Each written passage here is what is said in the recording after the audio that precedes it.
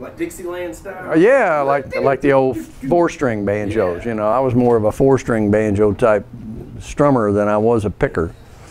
I always liked the Dixieland jazz sound. I always played. Oh, I love Dixieland, man. That's my favorite music's Dixieland. Yeah, I love it. Larry Albert tried to teach me one time how to play Pete Seeger style banjo. I kind of gave up on it after a while. Oh, what is that, claw hammer type? Sort of, yeah. Yeah. Claw hammer, but you up pick, down, up, down, Yeah, up, down, yeah. up, down, up. And it got really repetitive, and my brain kept going back to just claw hammer. Yeah. Slow it down. He'd always call me Stevie. You gotta slow down, Stevie. All right, buddy. Well, start off with just tell us your name and how many years you've been here in this great city of Morehead. And just look at me. I'll look at the camera here on and off, make sure everything's set right. Okay. Go ahead. Okay. Well, my name is Steve Young. I have been a virtual lifelong resident of Morehead and Rowan County. I did a little graduate work. I was away in Indiana for a little while, but came back and spent 33 years at Morehead State University as a professor of education, a couple of years in the public schools before that, and retired back in 2001. One of the things I did when I retired was to look around for something I could do for the community, and found this project just sitting there waiting. As they always are, right? We'll start off with doing some early histories of the university here, and if you could tell us what the Rowan County War was. People don't know. What was the Rowan County War? Well, the Rowan County War, or Rowan County Feud as it was often called, was a result of an election, as so often things do. Back then, elections were held in August, hot, blistering day, and tempers were flaring. A very close election for sheriff. Words were exchanged, shots were exchanged, and an innocent bystander fell dead. There were two major clans in town at that time, the Tollivers and the Martins. The Tollivers had been Confederate sympathizers and were Democrats.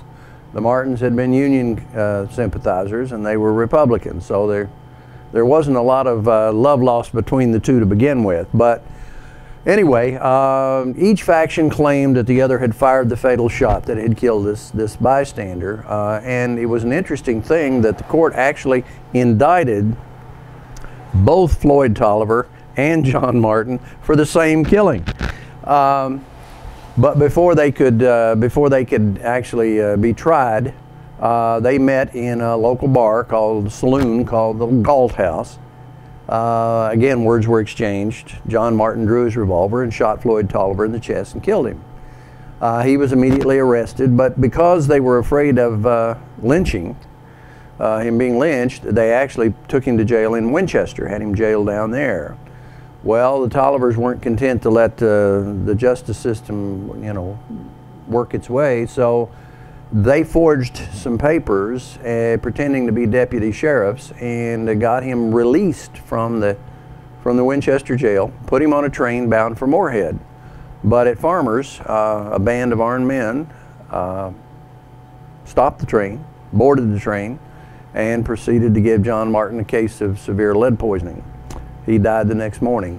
So now there had been a killing on both sides. And that was really the beginning of the feud proper. The thing about the Rowan County feud that made it so unique, I think, was the fact that unlike, say, the Hatfield-McCoy feud, Hatfield-McCoy's went on for about 30 years. The Rowan County feud, the Martin Tolliver feud, only lasted about 3 years. But in those 3 years, there were more people killed and wounded than in 30 years of the Hatfield-McCoy feud. So actually it was a much more deadly feud than that of Hatfield-McCoy. But a lot of folks ask, well, how come you always hear about Hatfield-McCoy? And I guess they just had a better press agent. I don't I don't know why, but you hear a lot about Hatfield-McCoy. You don't hear so much about the Rowan County feud. But anyway, the point being that what made this feud so unique was the fact that it wasn't just the two clans. It wasn't just the two families. Very soon they began to draw in other families. and other families and other families. And over a period of those 3 years, there were only 3 factions in the county. There were Martin supporters, there were Tolliver supporters, and there were the people who got the heck out of Rowan County. Literally, it got that bad. Many families did move out of the county. There was no such thing as being neutral, because if you were neutral, you were suspect by both camps. And in fact, my relative, Z.T. Young, who at the time was county attorney, for his troubles of trying to remain neutral, he was shot in the back while leaving town on horseback one day. And it was that kind of a thing. So there were literally hundreds of people who were drawn into this feud on both sides. Well, over a period of time, what would happen would be one would win the election, or their faction would win the election. They would become very oppressive of the others. Then they would get voted out the next election, and the other side would oppress, and so on. And it just went back and forth. But over a period of time, the Tollivers gained the upper hand. And they became quite ruthless, as a matter of fact.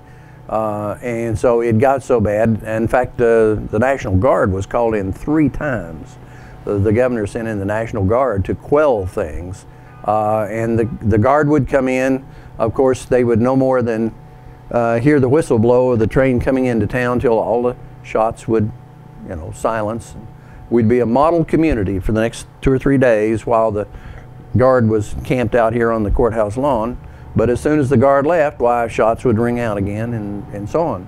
My grandfather related that. He said day and night, there was never more than a 20 or 30-minute period in which there would be a volley of shots somewhere in town. And it was just really that bad, and just quite ruthless. And the sheriffs typically were, again, of one clan or the other, or one faction or the other. And as a result, you might get justice if you were if you were in the right faction, but if you were in the opposing faction, forget it. There was no justice to be had.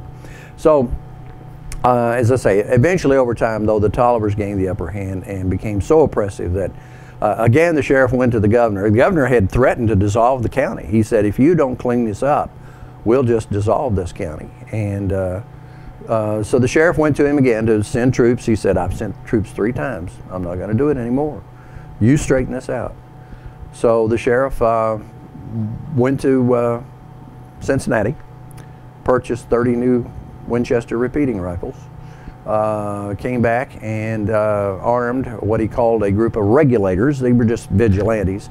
These were not just Martin folks, however. They were just people in town that were just sick and tired of all the violence and wanted an end to it. So there were about 30 of them, 30 or 35 of them, and they surrounded the town. Now the town, of course, was much smaller then.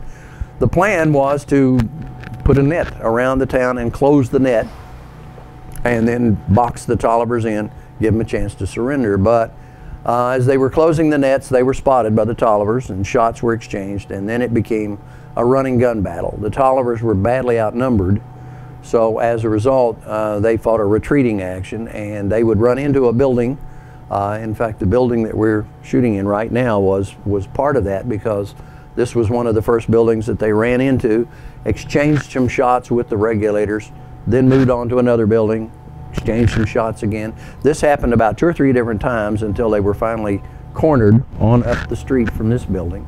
Finally the gun battle came to an end with about 3 or 4, well, there were 4 Tolliver supporters and Tolliver family members that were killed in that gun battle. And that actually brought an end to the, what should we say, the extreme violence of the feud.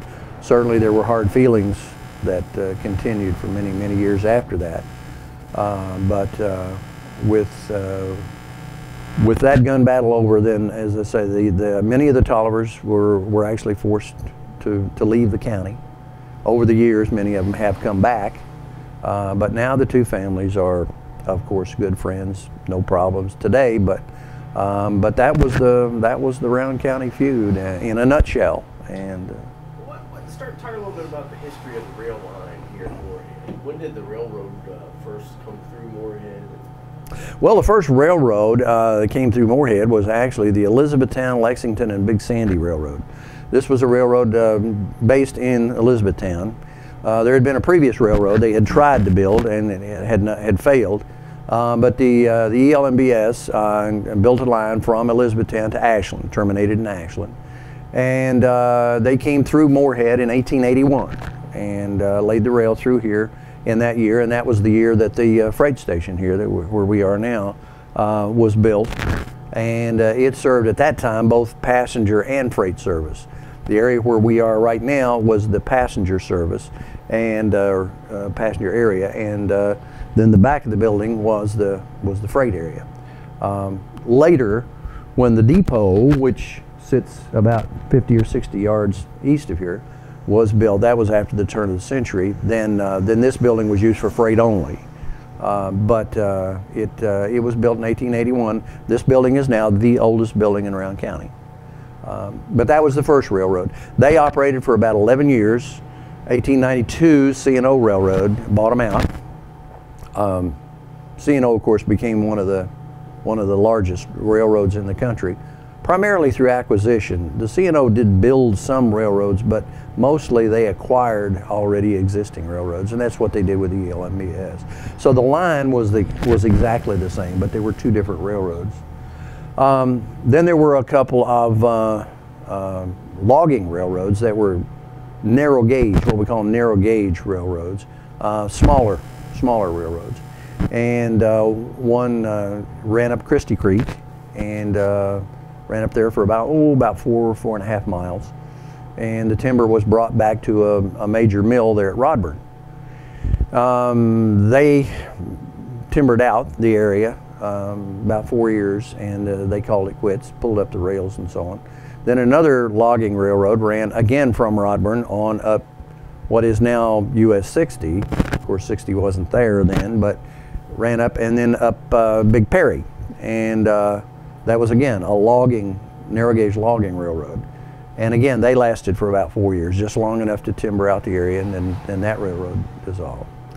Then there was another railroad that ran up Christie Creek later, and that was because clay, the clay mines for both general refractories and then of course later for Lee clay products were extremely important in the county. So there was a railroad that actually General Refractories put that railroad in. It was called the Christie Creek Railroad, and it ran up for about 5.5 miles up Christie Creek, up to the clay mines.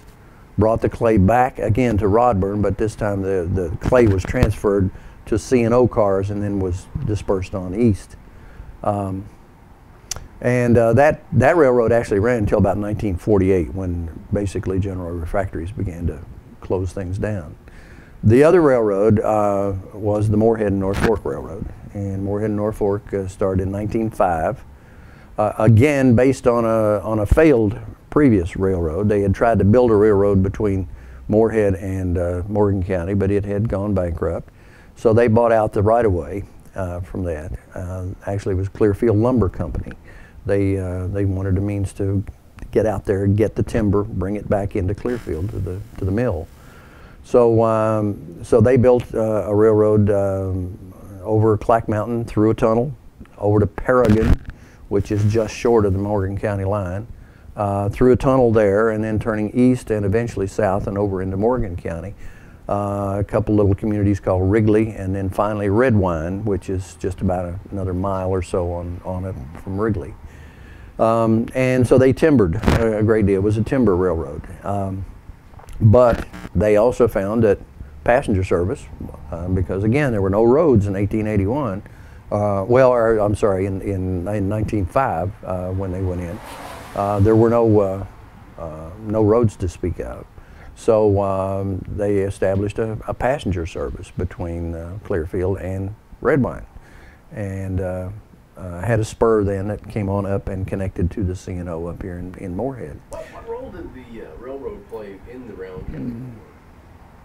Well, the railroad itself, of course, didn't take sides in terms of that, but the railroad was involved in the sense that, again, as I was explaining, when John Martin was killed by the Tolliver clan, of course, that was on the railroad running through Winchester toward Morehead, And so in that sense, it was involved, at least indirectly.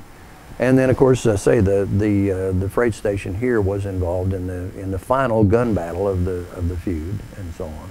But the railroad itself did not take any kind of sides in the conflict. So how long was the rail line in Morehead? Did it go up into the passenger cargo? Well, the Morehead North Fork, as I say, actually pulled up stakes in 1973. What had happened was that when the timbering became and passenger traffic became untenable or unprofitable, I should say, then they got permission to pull up the lines all the way from Redwine back to Clack Mountain. Now they left the last 4 miles, and the reason for that was that in the meantime, Lee Clay Products had moved in to Clearfield and needed high quality clay off of Clack Mountain. So the Morehead North Fork then provided that service of hauling the clay from Clack Mountain down to the kilns there in Clearfield. So they provided that service there. But when Lee Clay folded up, of course, along came plastics, PVC, and that pretty well spelled the end of Lee Clay. And so actually Lee Clay closed up shop in 1970.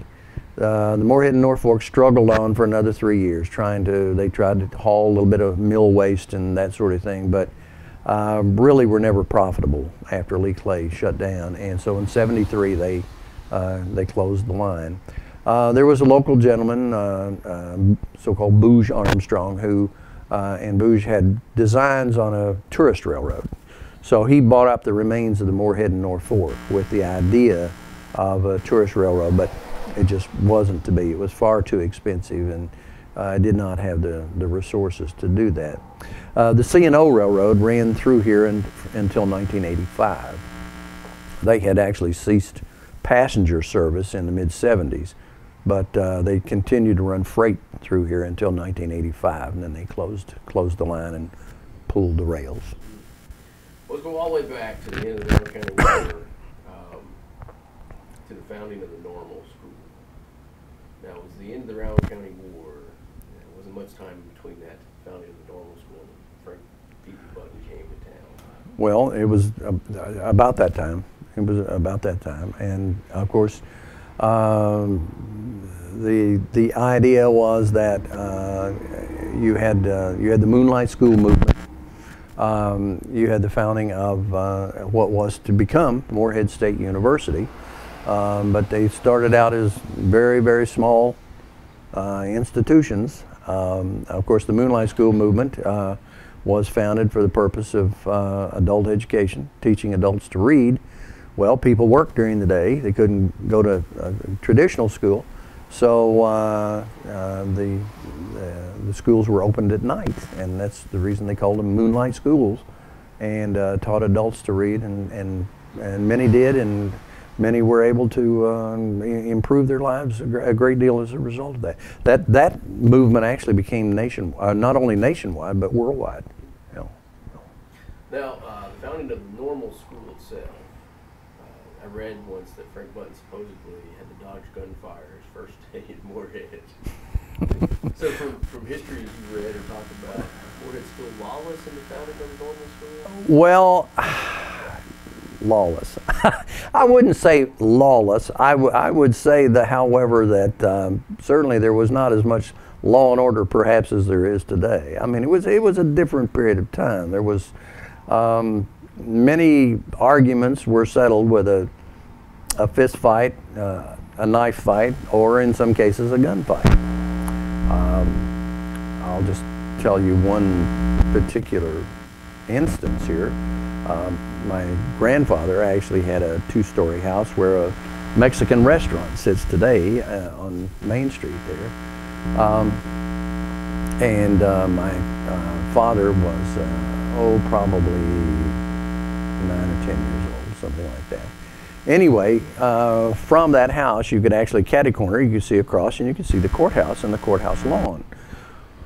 Well, there was a fellow by the name of Cate Tolliver. Now, Cate had been a young boy during the feud, but was an ornery cuss, as they say.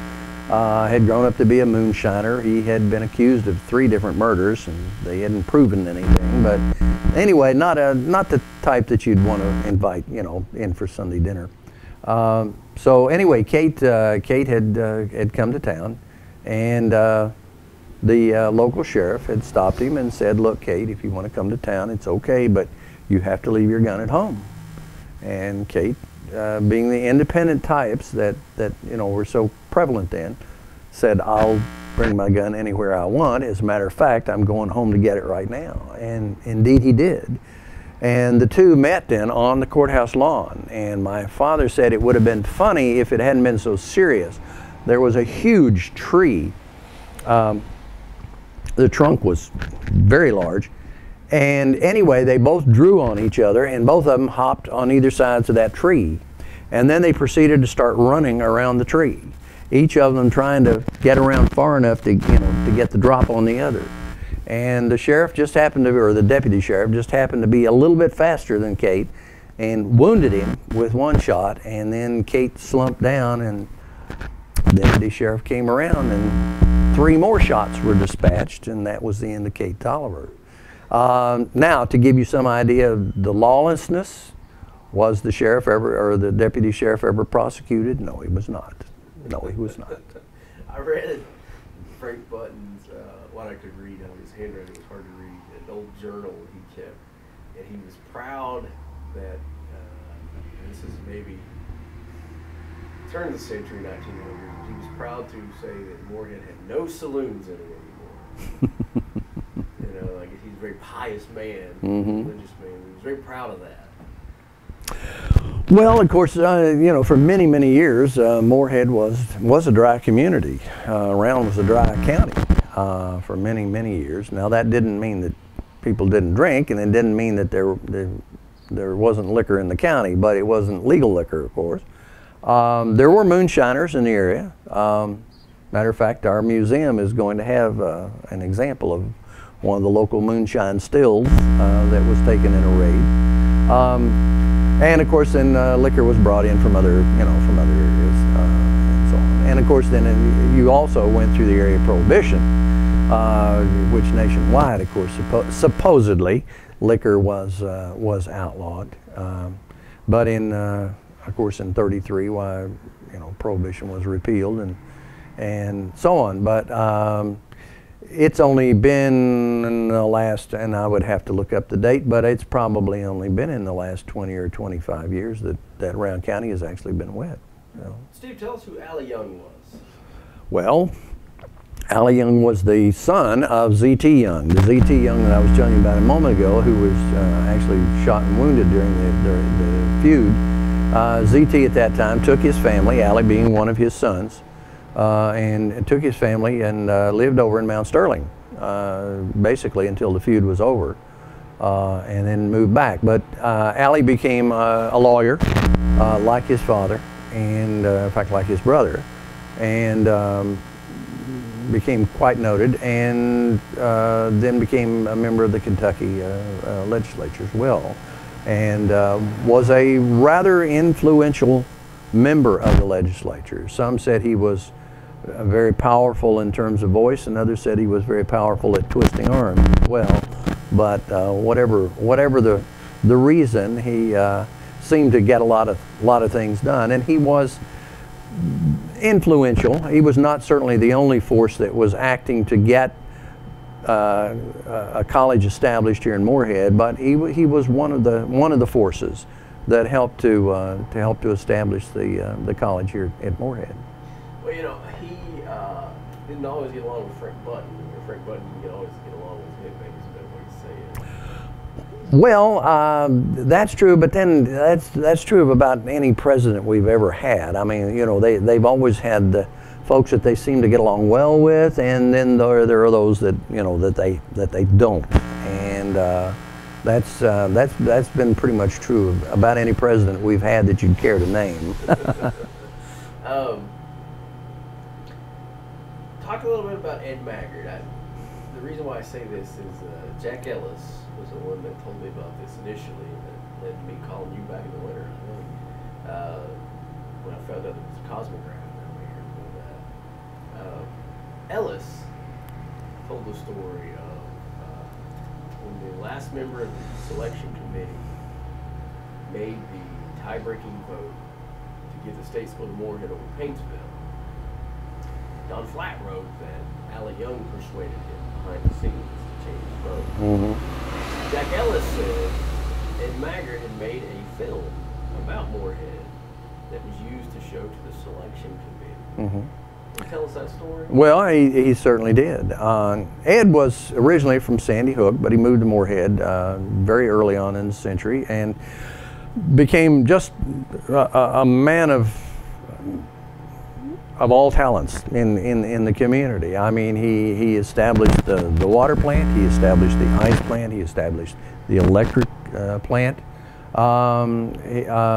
He ran the first theater here in town. As a matter of fact, that's how the Cosmograph came to be. Ed was using one of Edison's modeled projectors, and he noticed it had a bad flicker on the screen, and so he said, we can do better than that. So